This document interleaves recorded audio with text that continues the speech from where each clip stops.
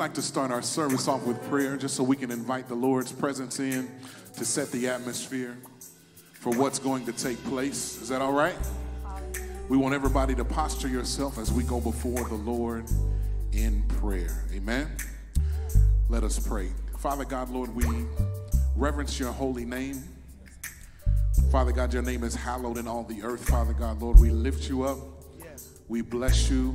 We praise you because there is none like you. God, we come on today giving you thanks. Thanking you, Father God, for waking us up this morning. Thanking you, Father God, for clothing us in our right minds. Thank you, Father God, for the activities of our limbs. Thanking you, Father God, Lord, for all of the many blessings that you have bestowed upon us, Father God, Lord. And even if there's something going on in our lives right now that isn't quite right, Lord, we're still alive. We're still grateful. We're still thankful for all that you've done, God. God, we want to ask, Father God, Lord, that you would stretch your loving arms around those who are praying with us on this morning. Father God, we know that the Thanksgiving season is not a happy season for everybody. For there are those who have lost loved ones. There are those who are in hospitals. There are those who are in nursing homes and other healthcare facilities, Father God, Lord, that are struggling. There are those, Father God, that are struggling with mental and emotional health at this time, God. So, Lord, we just ask, Lord, that you would reach your loving arms out and around those that might be struggling right now. Be whatever it is that they need you to be. Father God, if they need you to be a healer, if they need you to be a protector, Lord. Somebody needs a financial breakthrough right now, Lord. Somebody doesn't know where their next meal is going to come from. Lord, be a provider, be a protector, be a healer, be a doctor in the sick room, a lawyer in the courtroom, Lord. Show yourself strong, Lord, in the lives of those who are praying with us on this morning. Lord, bless this service on today. Bless the musicians, Father God, Lord. Bless the psalmists on today, Lord.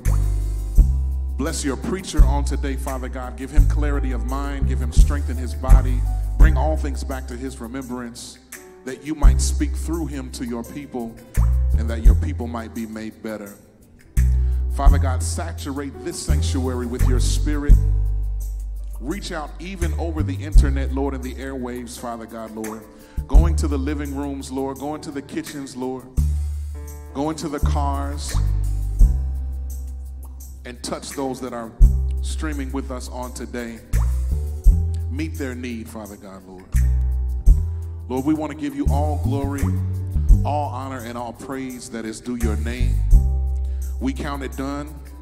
We claim victory in the name of Jesus. And every heart said amen. Amen. Strength like no other. Strength like no other. Strength like no other reaches to me in the fullness of your grace, in the power of your name. You lift me up. You lift me up in the fullness of your grace, in the power of your name. You lift me up. You lift me up. You are my peace. You are my peace. Peace like no other. Peace like no other reaches to me. Reaches to me. Reaches to me. Oh, reaches to me. It reaches to me. Reaches to me. Hallelujah. Come on. on, somebody praise the Lord in this place. Hallelujah. Come on, somebody praise the Lord in this place. Hallelujah. The Bible declares, it says, clap your hands, O ye people. Hallelujah, God. Okay, the Bible says, clap your hands, O ye people. One more time for the Holy Ghost. The Bible says, clap your hands, O ye people. Lift unto God a shout of praise and worship. Come on, Base Memorial, it's your time right now. Go ahead and move that coffee table out of the way. Hop out of your bed. Put a praise on your lips. Put a clap in your hands. Come on, somebody put a dance in their feet. Won't somebody praise the Lord right now for his goodness?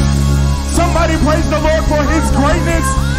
Somebody praise the Lord because he brought you through and brought you out on today.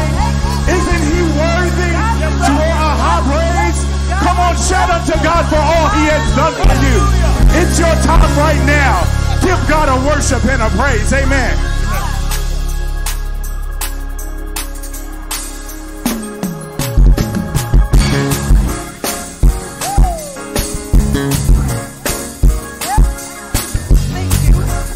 Come on, can you clap your hands at home? Everybody clap your hands. Can you help me say this? Say, whoa.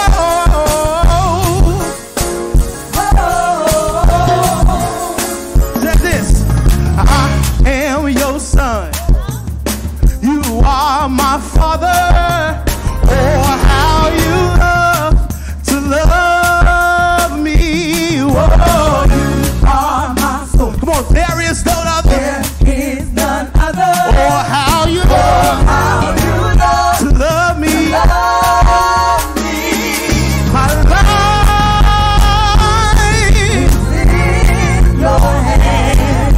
you're giving me Another chance. just to my love again. Is it? Come on, put your hands together. I just really want to tell you I love you. Let me hear you. Really want to tell you I love you. Said I just really want to tell you I need you. Come on, let's do it again. Want to tell you I Whoa, I just really want to tell you I love you. I just really want to tell you I love you. I just really want to tell you I need you. I just really want to tell you I Everybody need clap you. your hands. Come on, you want to clap your hands? If you're thankful for God being your joy and your peace and your strength, come on, won't you sing it with us? It says this. You are my joy. You are my peace. You are my strength. You're my everything. You're my joy. You are When my, I needed you, are my peace. you are my strength. See, you're my everything. You're my everything. You are my You're my joy. You're my peace. You are my strength. See, you're my everything. Let's do it again. You are my joy. You're my peace. You are my peace. You're my strength. Yes, you are. Strength. See, you're my everything. You're my See, everything. you're my everything. You're my everything. See, you're my everything. You're my See, everything. you're my everything. You're my everything. You're my everything. You're my We everything. call on you, Jesus, yes we do. We call on you, Father. We call on the Savior. We call on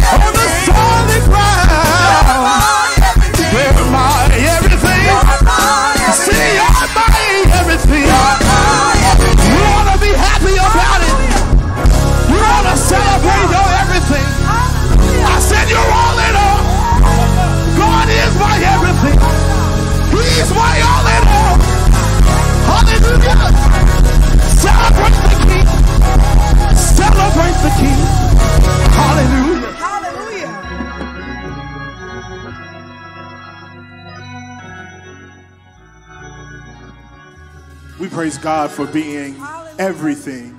Our joy and sorrow, our hope for tomorrow, a rock in a weary land.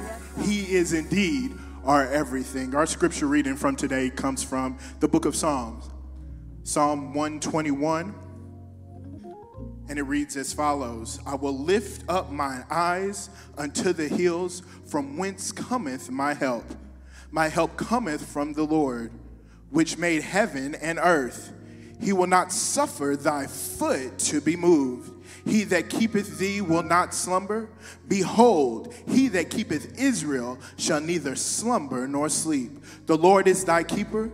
The Lord is thy shade upon thy right hand. The sun shall not smite thee by day, nor the moon by night. The Lord shall preserve thee from all evil. He shall preserve thy soul. Verse 8 says, the Lord shall preserve thy going out and thy coming in from this time forth and even forevermore. May God have a blessing for the reading and the hearing and the doing of his word. Amen. Hallelujah. Hallelujah. Hallelujah. God, you're worthy to be praised. From the rising of the sun to the setting of the sun, my soul will worship you.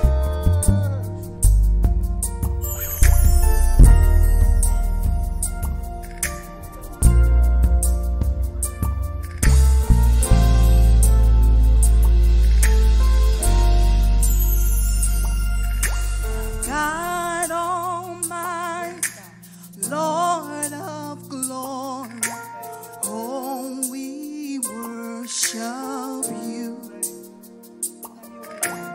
God Almighty, Lord of glory, oh, we worship you.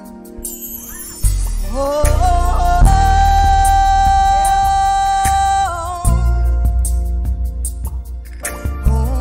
we worship you.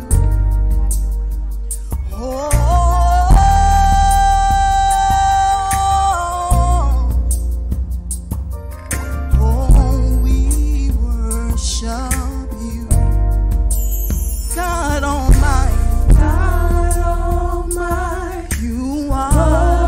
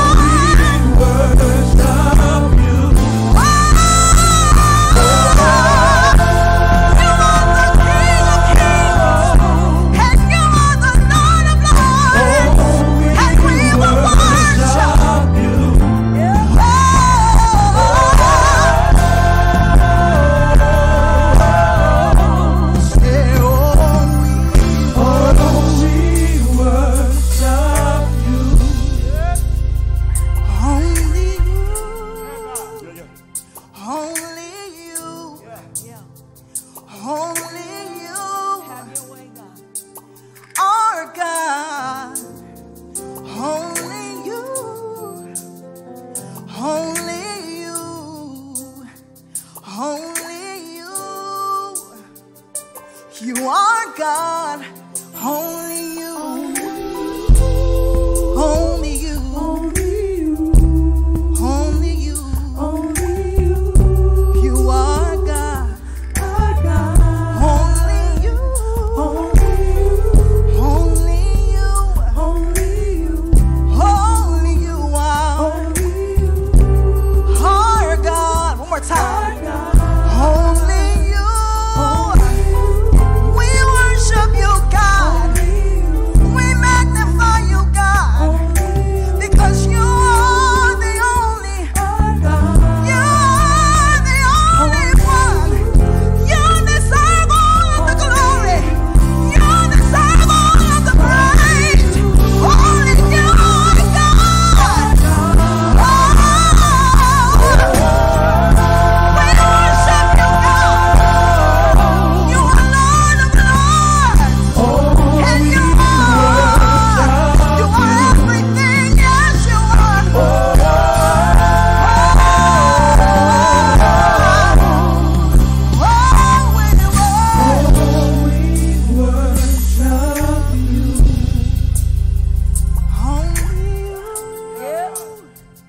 Only you.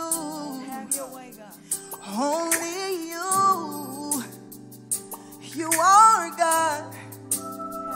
Only you. Only you. Only you are God. God Almighty, Lord of glory. Oh, we worship you. God Almighty, Lord of glory. Oh, we worship you. Hallelujah. Now come on and give God praise. You deserve it, Lord. Hallelujah. You deserve it, Lord. Only you, God. We bless you. There's none like you. We adore you. Hallelujah.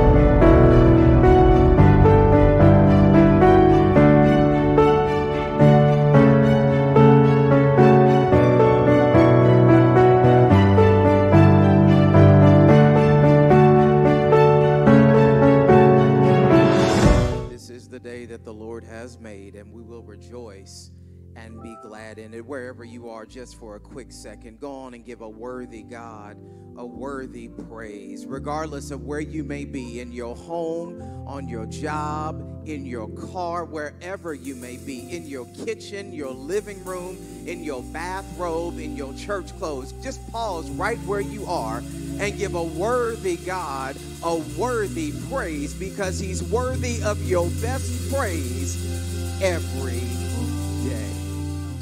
We thank him, we praise, and we reverence our Christ for the gift of another day. And we thank God our Father for the opportunity to gather together, even virtually, for worship. Our pastor often reminds us that though the vehicle may be virtual, the worship is real, and we count it a joy and a privilege to join you wherever you may be and to join you together in worship. Our pastor is out on today, and he has called me on assignment today and has actually assigned me a text. He does not often do that, but assigned me a text today. So we thank and praise God for our pastor, for his work and for his leadership, and we pray that the Lord would cover him wherever he may be. I'd ask if you pause with me for a moment with prayer. We'll prepare for our time of preaching with prayer. And after we have prayed, we'll turn to the assigned text and see what the Lord has to say. Kind Father, in Jesus' name, before we thank you, before we ask you for anything, we want to pause, oh God, and thank you for everything. Thank you, Lord, first and foremost for just being God. For it was by your own divine plan and by your own grace and mercy and by your own choice that you touched us and woke us this morning, God. We know that it's not anything that we've done or anything that we've earned, but simply because you are a faithful and gracious God that we are here even now. And so we thank you, God, for being faithful. We thank you, God, for being merciful. We thank you, God, for being gracious. We thank you, Lord, for the opportunity to gather together as a portion of the body of believers to worship you in spirit and in truth today. And God, we pray now for you to send the preacher because it's preaching time. I pray, God, that you would decrease me even now. Hide me, oh God, behind Calvary's cross so that you and you alone might be seen and so that you and you alone might be glorified. I pray, oh God, if there's anything in me that would prevent you from doing what you desire to do, that you would search me, oh God, and cast it out even now in the name of Jesus. Lord, I have studied and I have prepared, but I need your power. And we pray, God, that you would fall fresh in this place even now. Give us, Lord, ears to hear and hearts to receive that which the Spirit shall speak. And let us be different, oh God, at the end of this service than what we were at the beginning because of the power of your word. Now, oh God, may the words of my mouth and the meditations of my heart be acceptable in thy sight. Oh Lord, you are my strength and you are my redeemer. And we count it done even now in the wonderful, matchless, precious, sweet name of Jesus the Christ we pray. And the people of God said together, amen. Amen. As most of you all know, our pastor is in the midst of a series called I Am. It's a chronicling of 6 I Am statements of Jesus, our Savior, and pastor has preached the first 2, and he has assigned me the third, which is found in John chapter 10. So I invite your attention to John chapter 10, and we will focus on verses 7 through 10. John chapter 10, beginning at verse 7, reading down through verse 10. And I'll be reading this particular passage from the New King James Version. Gospel according to John chapter 10, beginning at verse 7, reads as follows. Then Jesus said to them again, most assuredly I say to you, I am the door of the sheep. All who ever came before me are thieves and robbers, but the sheep did not hear them. I am the door. If anyone enters by me, he will be saved and will go in and out and find pasture. The thief does not come except to steal and to kill and to destroy. I have come that they may have life and that they may have it more abundantly. The word of God for the people of God. Thanks be unto God. For a short time today, using John chapter 10, verses 7 through 10 as our sermonic backdrop, we want to raise as a subject for teaching and preaching, use the right door.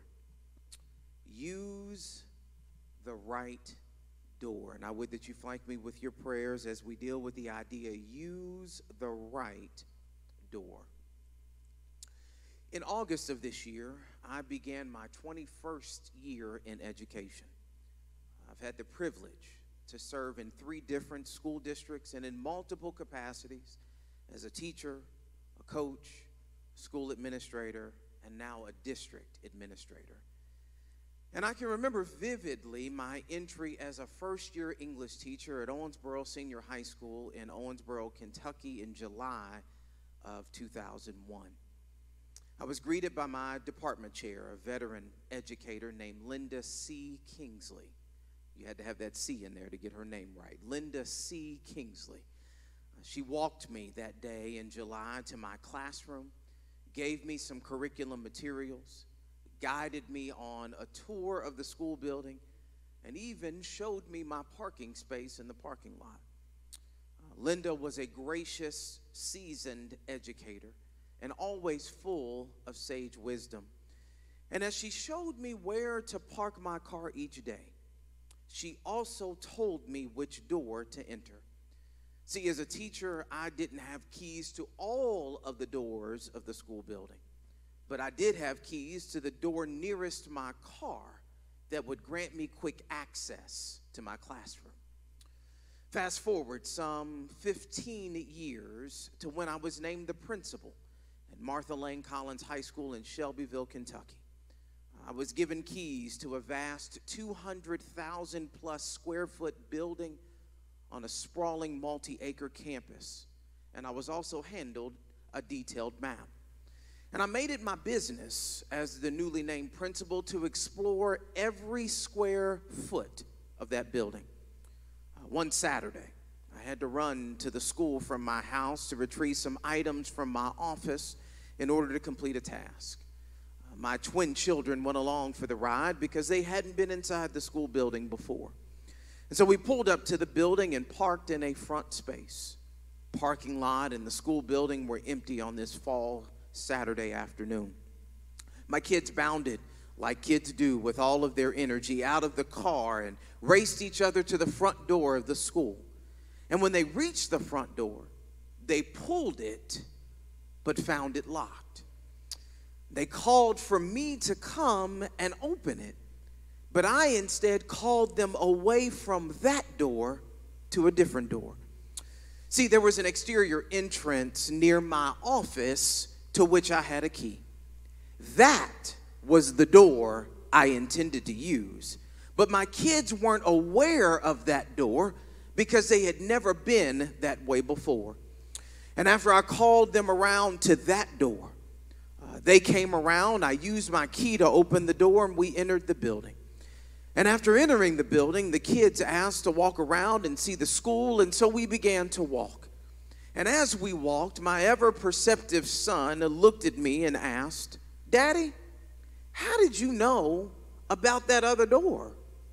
And I replied, "Well, son, I'm the principal, and I have keys to all of the doors because I'm in charge of this whole school. And because of that responsibility, I knew that was the right door for us to use." See, I begin this preaching moment with that story because it illustrates for us the challenge of the human existence. In this life, we encounter many philosophies, many belief systems, many paths for living. We encounter many doors. But I've come simply to argue today, not real deep and not real philosophical, simply to argue today that we must be careful to use the right door. See, amid all of the options that life presents, we must live spiritually perceptive. Jesus said in Matthew chapter 7, verses 13 through 14, "Enter by the narrow gate, for wide is the gate and broad is the way that leads to destruction, and there are many who go in by it. Because narrow is the gate and difficult is the way which leads to life, and there are few who find it." See, all I'm trying to say today is that if we desire to live the abundant life that God desires us to live, we must choose the path and the door that God has identified in His Word. Beloved, you must use the right door. Our text for examination today is the third in a series of 6 I am statements from our Lord. In these statements, He calls Himself bread, light, the good shepherd, the resurrection and life, the way, the truth, and the life, the true vine. And here in John chapter 10, verses 7 through 10, He calls Himself the door. Now, it's difficult to pull from this passage all that we need without first understanding its unique structure.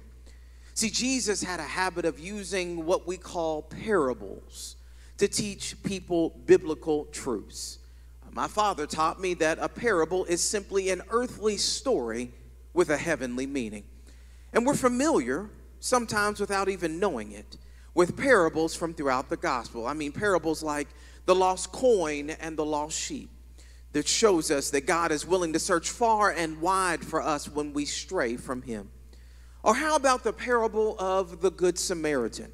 A reminder of the call on every believer to tend to the needs of others regardless of who they are or what their station in life. Or what about the parable about pouring new wine into old wineskins? A reminder that God always desires to do a new thing in our lives and seeks to transform us into vessels worthy of carrying both his word and doing his work. Or what about the ever popular parable of the prodigal son, also known as the parable of the lost son? A reminder that God will welcome us back home when we stray and then realize the goodness and grace of God and choose to turn back to him. See, Jesus taught in parables to put biblical truths at a level that people could understand. And this parable in John chapter 10, verses 7 through 10 of Jesus as the door digs deeply into a complete biblical truth and in turn becomes an allegory. It becomes an illustration that explores the struggle between good and evil while communicating godly truth upon which we can live. See, in the context of our text, Jesus is caught in a classic tangle with the Pharisees.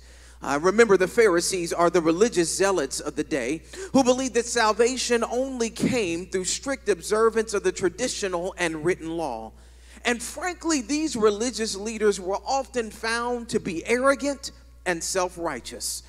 And so Jesus, while in this conversational tangle with the Pharisees, uses this allegory to communicate the truth of his presence on this earth. Using this allegorical approach, he allows himself to reveal truth, to be seen and heard by those who have eyes and ears attuned to the master. Here Jesus uses the image of sheep, a sheepfold, and a shepherd. A pastoral, agricultural image that would have been common to the people of his day. See, the shepherd would herd the sheep during the day. And when night would fall, he would corral the sheep into an area with natural enclosures and then lay down at the entrance to serve as a gate or door, which would keep predators out and keep the sheep in while ensuring the safety of the flock. So here again the words of our Savior in our text today in John chapter 10, verses 7 through 10. Then Jesus said to them again, them being the Pharisees, most assuredly I say to you, I am the door of the sheep. All who ever came before me are thieves and robbers, but the sheep did not hear them. I am the door. If anyone enters by me, he will be saved and will go in and out and find pasture. The thief does not come except to steal and to kill and to destroy. I have come that they may have life and that they may have it more abundantly.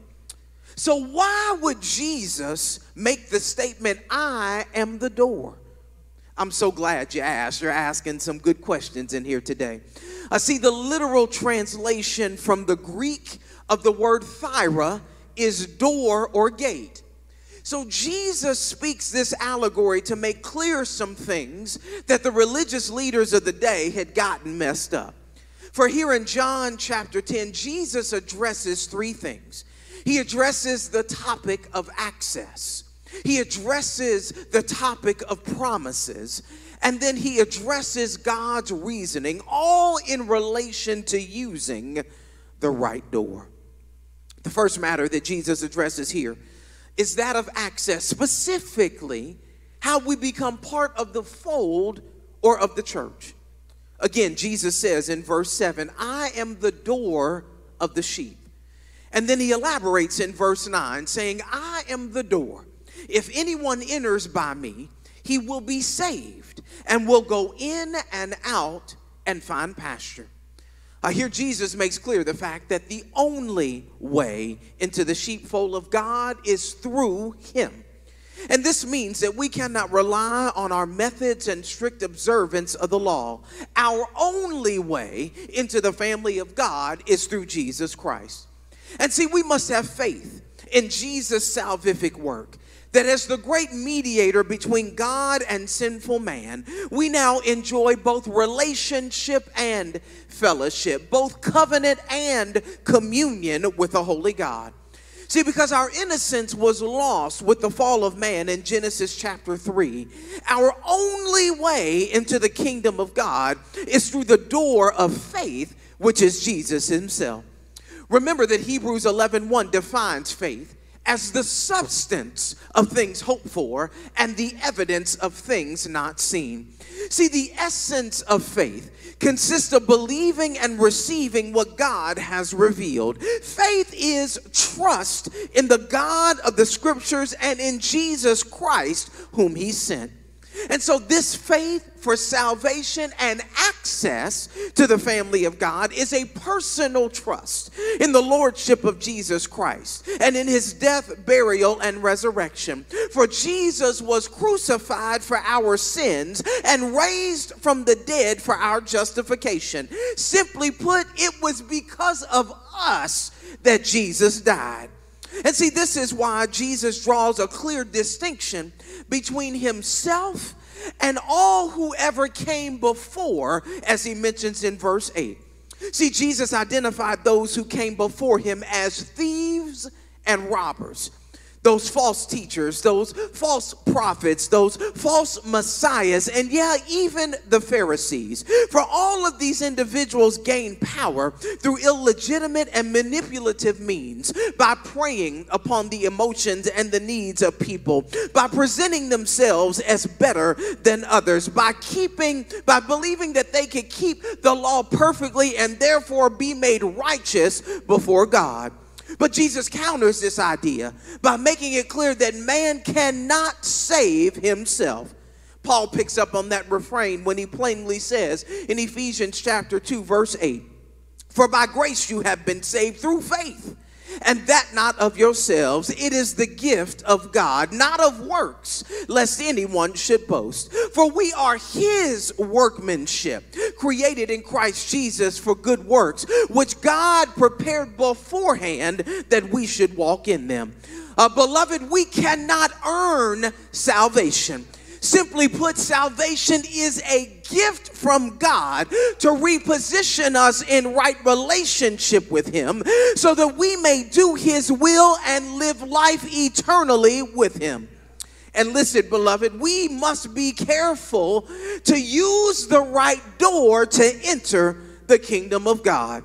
Because look, some will tell you that good deeds are it, but that's not the right door.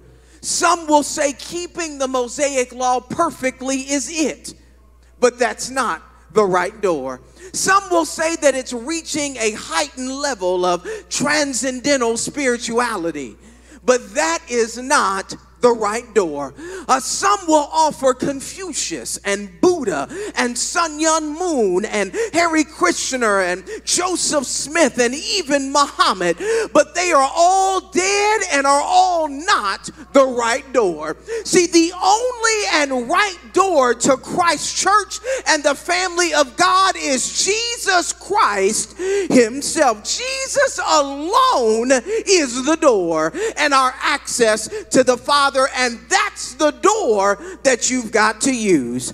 And see, because Jesus is the only way, I'll trust him with my heart and my life. And that's why the songwriter could say, my hope is built on nothing less than Jesus' blood and his righteousness. I dare not trust the sweetest frame, but wholly lean on Jesus' name. On Christ, the solid rock I stand. All other ground is sinking sand. All other ground is sinking sand.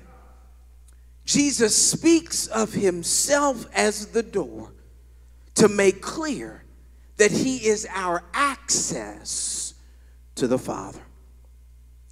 But the second issue that Jesus makes clear is not just this issue of access, but that of promises that we have because of membership in the sheepfold. The first promise that Jesus addresses is escaping sin. When he says in verse 9, I'm going to keep hitting these verses till you get them. I am the door. If anyone enters by me, he will be saved and will go in and out and find pasture. See, the connotation of salvation in this verse is clear to the believer. For we are not just saved to the kingdom of God, but we are saved from some things too. See, salvation in Jesus is being saved from sin, from its dominion in our lives, from its guilt, shame, and condemnation, and eventually from its presence. And this is good news for every believer, for every member of the family of God.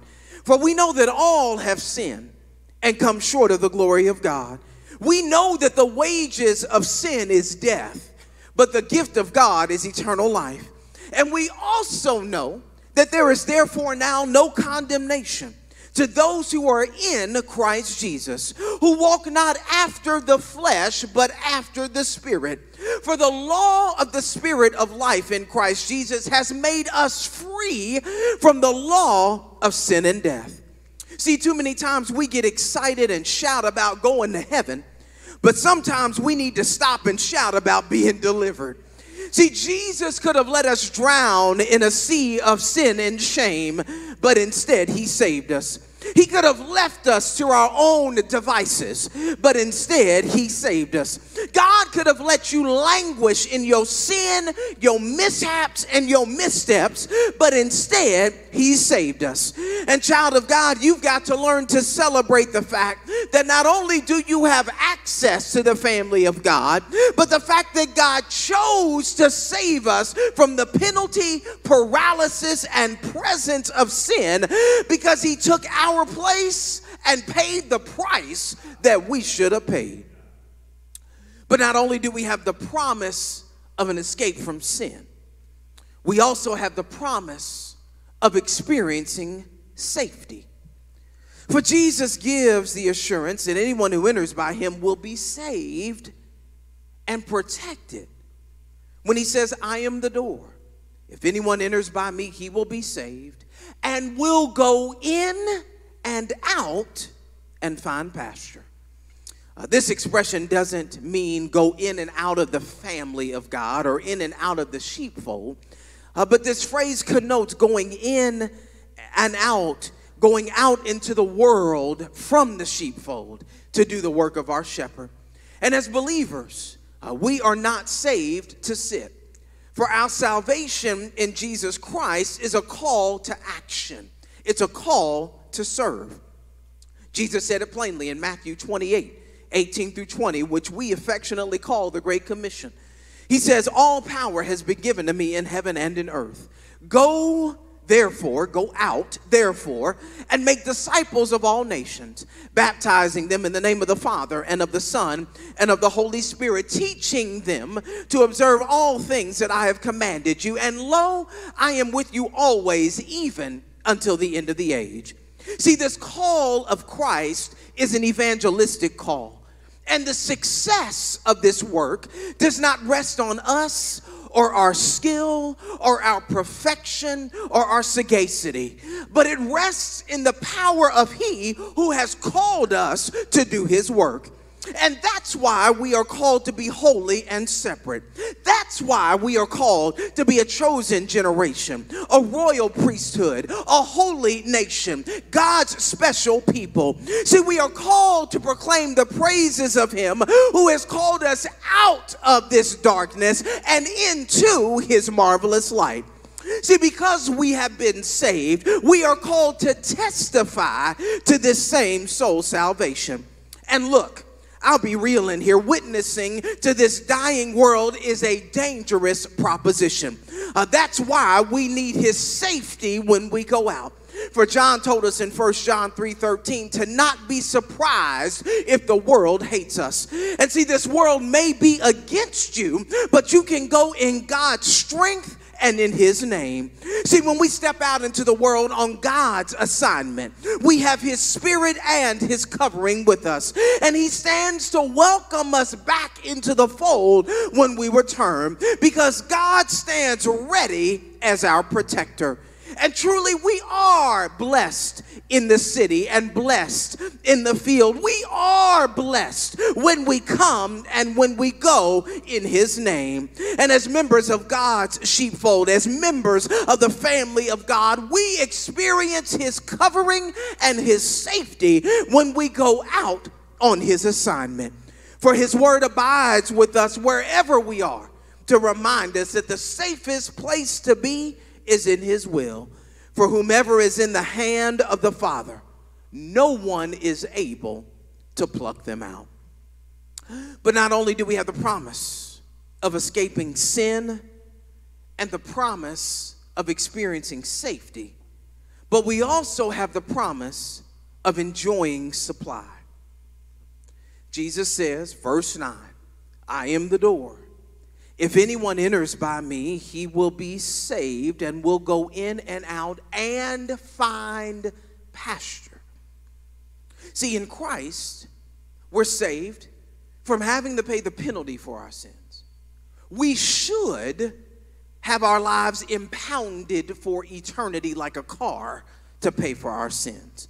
But because Christ is a propitiation for our sins, our substitutionary sin sacrifice, our debt has been paid in full and absolved. And God has the nerve enough to add to this salvation a blessing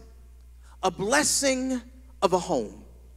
And see, the good news of the gospel is not just salvation from sin, but the promise of an eternal home in glory. And see, we can get excited about that trip across the shadowy river when we will see Jesus face to face. The old folks would say, when we all get to heaven, what a day of rejoicing that will be. When we all see Jesus, we will sing and shout the victory. Well, where does that church, where does that shout, where does that worship come from? It comes in the fact that Jesus saved us with his death, but he also gave us an eternal home in glory. And while I'm excited about the fact that God supplies an eternal home in glory, child of God, I'm also excited that God supplies right now in this life. See, membership in the family of God means that God provides for me. See, he'll provide a way through the wilderness by serving as a compass when I've lost my way.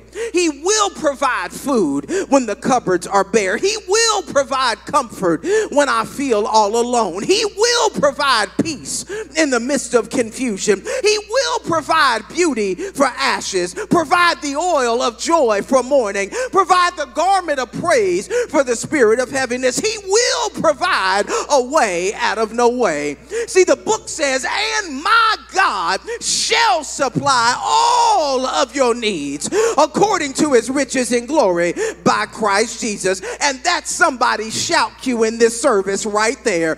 For somebody in here, you know, if you would just stop and think a minute, you couldn't help but give God praise simply for providing for you. Go on, take a second and just thank him for healing your body. Thank him for being your shelter. Thank him for making a way. Thank him for opening doors that no man could shut. Thank him for meeting your needs. Thank him for doing the impossible in your life. Thank him simply for being God and God all by himself, and superintending and orchestrating the affairs of your life. Thank him for supplying all of your needs according to his riches in glory by Christ Jesus.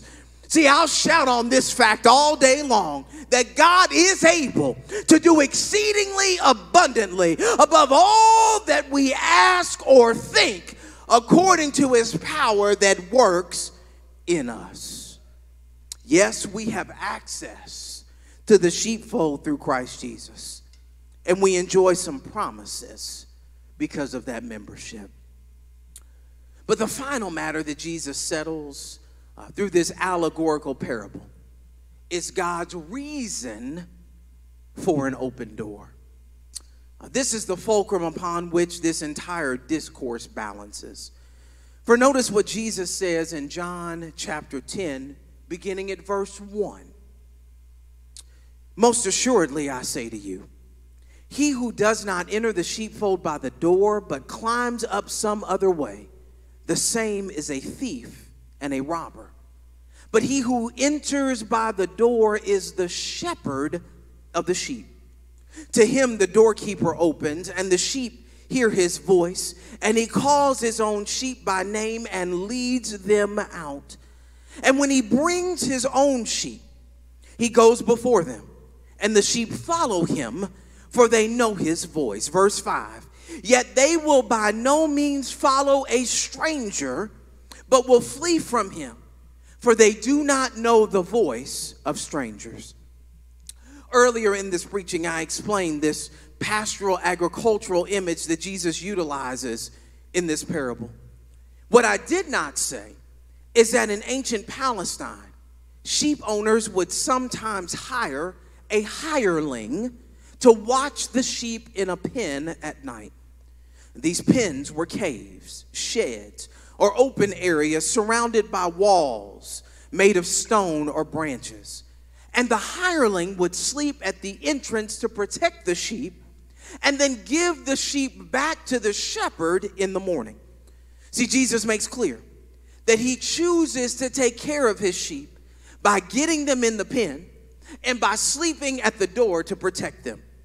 A hireling does this because of money. It's a contracted service.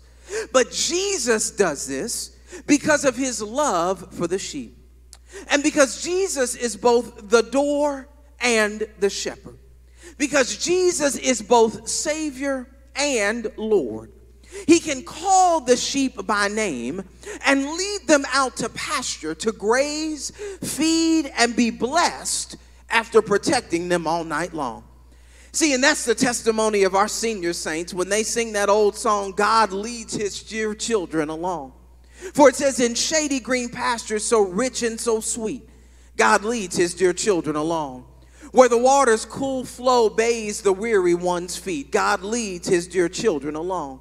Sometimes on the mount where the sun shines so bright, God leads his dear children along. Sometimes in the valley, in darkest of night, God leads his dear children along. Though sorrows befall us and Satan oppose, God leads his dear children along. Through grace we can conquer, defeat all our foes. God leads his dear children along. Away from the mire and away from the clay, God leads his dear children along. Away up to glory, eternity's day, God leads his dear children along. Some through the water, some through the flood, some through the fire, but all through the blood, some through great sorrow, but God gives the song in the night season and all the day long. And see, beloved, I get excited when I think about Jesus as the shepherd who protects his sheep and leads his sheep. For Jesus is the chief shepherd.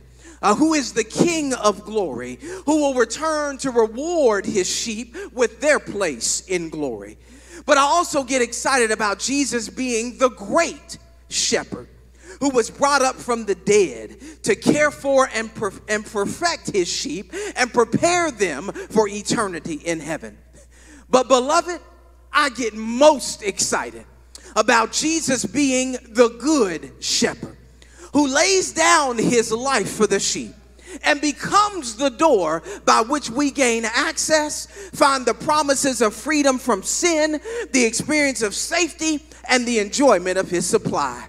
Yeah, I would be lying if I said I didn't get excited, because I get crazy excited, because this means that Jesus is both the door and the doorkeeper, and his whole reason for maintaining an open door is to let us in. See, Jesus had to come to fulfill the prophecy of the Old Testament. For the teacher's training class graduates in this service, you know that the Old and New Testaments are part of one complete Bible. See, a testament is literally a person's will that explains what is to be done with their personal belongings upon their death. And in order for the testament to be executed, the testator must die. See, access to the testament and to the decrees within the testament must be precipitated by a death. And so the Old Testament connects right relationship with God to the keeping of the law and all of its ceremonies and sacrifices for the atonement of sin. But the New Testament connects right relationship with God to the redeeming grace found in the atoning sacrifice of Jesus Christ. The New Testament therefore trumps the Old Testament because the greatest sacrifice was made to atone for our sins. And now we have a New Testament, a covenant of grace, because Jesus the testator died. See, the Good Shepherd came and died for our sins to open the door and give us access to the family of God and to access the fellowship. All you have to do is accept his gift of salvation. All you have to do is accept Jesus Christ himself.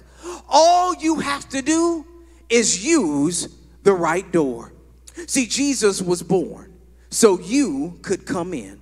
He gave himself to ministry so you could come in. He healed the sick so you could come in. He raised the dead so you could come in. He prayed in the Garden of Gethsemane, "My Father, if it is possible, let this cup pass from me. But nevertheless, not my will, but thy will be done." And he prayed that prayer so you could come in. He was betrayed and arrested in that garden so you could come in. He was tried by a kangaroo court so that you could come in. He was beaten, mocked, and scorned so you could come in. He was crowned with a crown of thorns so you could come in. He shouldered an old rugged cross so that you could come in. He walked down the Via Dolorosa so that you could come in. He climbed the summit of Golgotha so that you could come in. He was nailed in his hands so that you could come in. He was riveted in his feet so that you could come in. He was pierced in his side so that you could come in. He gave up his life so that you could come in. He was buried in a borrowed tomb so that you could come in. He descended into hell and led captivity captive so that you could come in. And then he rose. He rose early on Sunday morning so that you could come in. And then he ascended into heaven so that you could come in. And one day he's coming back so that you can come in. And I'm so glad that Jesus did all of that so that I could walk through the right door and become a member of the family of God.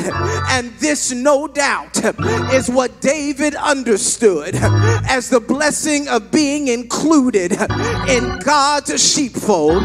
See, that's what David said in Psalm 23.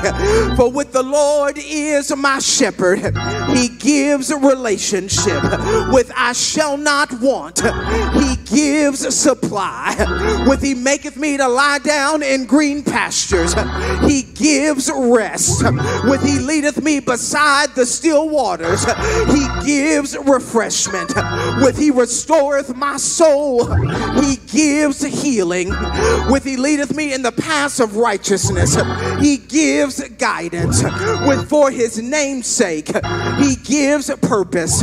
With yea, though I walk through the valley of the shadow of death, he gives confidence. With I will fear no evil, He gives protection. For thou art with me. He gives faithfulness. With thy rod and thy staff they comfort me. He gives discipline. With thou preparest a table before me in the presence of my enemies. He gives hope. With thou anointest my head with oil. He gives consecration. With my cup runneth over. He gives abundance. With surely goodness and mercy shall follow me all the days of my life. He gives a blessing. And with I will dwell in the house of the Lord. He gives security. And with one word, forever. He gives eternity. And because Jesus is both the door and the shepherd, because Jesus is both Savior and Lord, I'll live my life nestled right there between surely and forever. Surely God will keep me forever. Surely God will comfort me forever. Surely God will provide for me forever. Surely God will protect me forever. Surely God will cover me forever. Surely God will see me through forever. Surely goodness and mercy shall follow me forever, because God has brought me in to the family of God. I have some right now promises that I can stand on. I'll stand on the fact that anything I ask in his name shall be done. I'll stand on the fact that no weapon formed against me shall be able to prosper. I'll stand on the fact that greater is he that is in me than he that is in the world. I'll stand on the fact that my God shall supply all my needs according to his riches in glory by Christ Jesus. I'll stand on the fact that I'm more than a conqueror through Christ Jesus who loves me. And I'm so glad that God has made a way out of no way. I'm so glad that he's turned my midnight into day. I'll thank him because he freed me. I'll thank him because he keeps me. I'm so glad that he's given me another chance, another shot to live my life, to live it for him. And child of God, because we have used the right door, we can go through this life with God's assurance. Come on, grandmama, and help me get in my seat. It's a blessed assurance, Jesus is mine. Oh, what a foretaste of glory divine. I'm an heir of salvation, purchase of God. I'm born of his spirit, I'm washed in his blood. But perfect submission, all is at rest. I in my Savior am happy and blessed. I'm watching and waiting, I'm looking above. I'm filled with his goodness, I'm lost in his love. This is my story, this is my song. I'm praising my Savior all the day long. This is my story. I can't speak for you, but this is my song.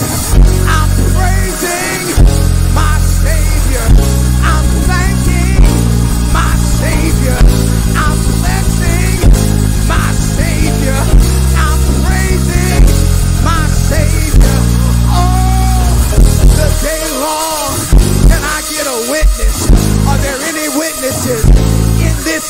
today, do you have a blessed assurance from God himself? Don't fool me now. Won't he save you? Won't he make a way? Won't he open doors? Won't he provide for you? Won't he meet your need? Won't he make your enemies become your footstool? Won't he heal you? Won't he bless you? Won't he keep you in the midnight hour? Won't he deliver right on time? Won't he do it? Won't he do it? Will he do it? Will he? Won't he? If you know that he's able, say yeah, yeah, oh yeah.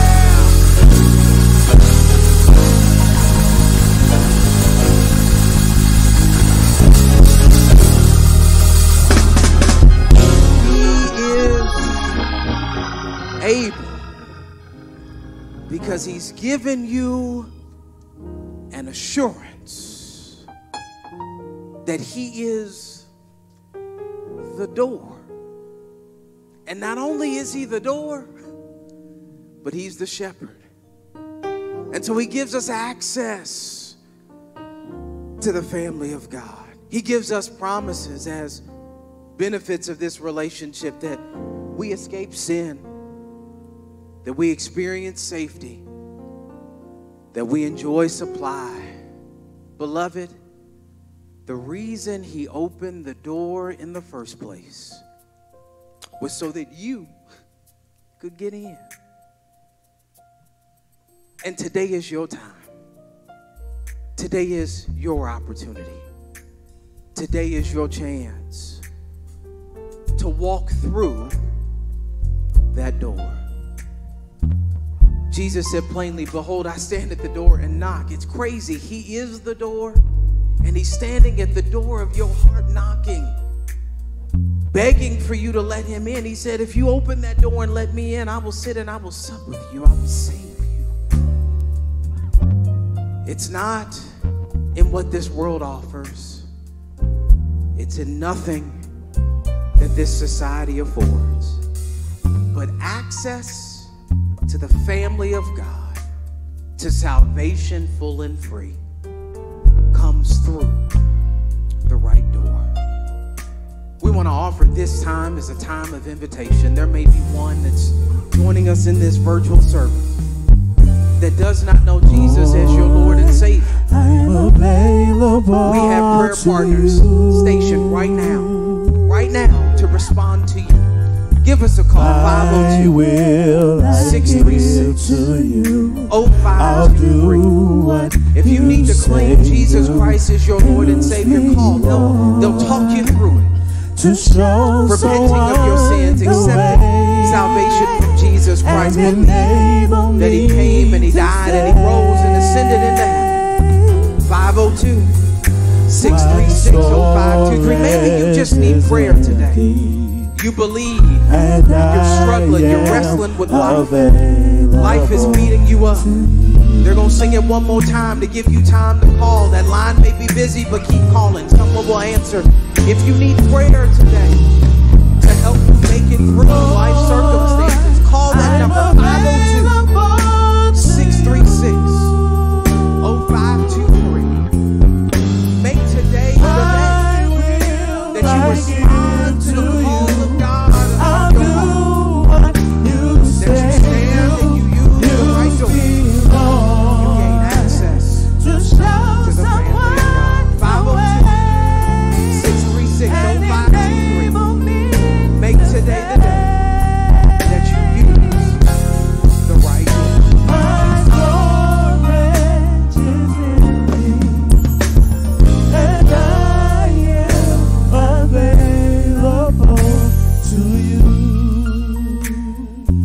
If you were blessed by the preached word on today, why don't you go ahead and type amen in the chat. Put the lifted hand emoji in the chat just to signify how much you appreciate the preached word on today and what God has done to transform your life on this morning. We praise God for Reverend Dr. Joseph Ellison III and the preached word on today. Listen, the Bible declares when it says, bring all the tithes into the storehouse, that there may be food in my house. And try me now in this, says the Lord of hosts, if I will not open for you the windows of heaven and pour out for you such a blessing that there will not be room enough to receive it. Amen. Amen. It's offering time for all the Bates members. There's 5 ways to give: offering and tithe and sacrificial giving. We may not be back into in-person worship right now, but we've never closed our doors, and we're always transforming society, and we need your help. We need your participation in the form of tithes and offerings to make those things happen. There's 5 ways to give. Right now, you can, on Cash App, you can type in the Bates Memorial cash tag. That's cash tag Bates Memorial, and follow where God says lead, and to give that way. You can also give online at batesmemorial.com. You click giving and follow the directions therein. You can text vision in any amount to 73256, 73256, and give that way, or drop off your offering at Bates Memorial at any office time during office hours. And also, snail mail still works. You can mail your tithes and offerings in. We're located at 620 Lambton Street in Louisville, Kentucky, 40203. Were you blessed by the preached word on today? Come on, put the clapping hands, type amen, do the dancing lady emoji if you were blessed by the preached word on today. Listen, we don't want to live without blessing you on today. Of course, we want to bless you, and pray over you, and make sure you're safe. We're going to do that after we share with you some goings-ons that's happening in this church. Why don't you look at this presentation and pay attention to see what's going on here at Bates Memorial. What's up, Bates Memorial family and friends? Listen, this is the year that we're serving with a made-up mind, and we've got a lot that you can get involved in. Check this out.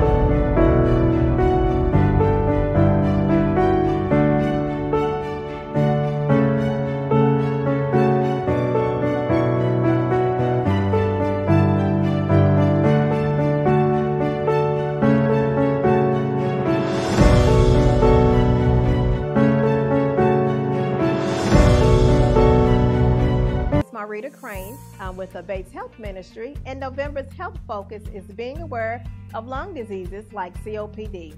Chronic obstructive pulmonary disease refers to a group of diseases that causes airflow blockage and breathing-related problems. According to the CDC, 16 million Americans have problems breathing because of COPD. Even more suffer from this disease but have not been diagnosed. While there is no cure, it can be treated and prevented. The main cause of COPD is tobacco smoke, exposure to air pollutants at home and in the workplace. Genetic factors and respiratory infections also play a factor. If you are experiencing frequent coughing or wheezing, excessive phlegm or mucus, shortness of breath, and trouble taking a deep breath, you may have COPD. See your doctor for a simple test called spirometry, which is used to measure lung function and detect COPD. For more preventative information, contact your doctor or contact the Bates Health Ministry at bateshealthministry620@gmail.com. Calling all health professionals and health enthusiasts, your health ministry needs your help. Please contact us to find out how you can serve. This is Marita. I hope you're staying safe and stay well. Signing out, giving you your November's health tip. That's what's going on here at Bates Memorial, and we want you to get involved. Amen. We want to thank everyone for participating, for joining us in worship on today. We pray that God transformed and has transformation power over your life. Let's go to the Lord in prayer. Heavenly Father, we thank you that you said that you are the door to the glory of our God. Heavenly Father, we pray that there's someone here that is looking for that door and seeking it in you, God. We pray that you order their steps. Guide them along the path that they can be opening that door to you right now, God. And Heavenly Father, continue to bless those who are sick, shut in, God, that needs transformation power and guidance in their everyday life. Now, may the Lord bless thee and keep thee. The Lord make his face to shine upon thee and be gracious unto thee. The Lord lift up the light of his countenance upon thee and give thee peace. Through Jesus Christ our Lord, we pray. Amen. Go in peace.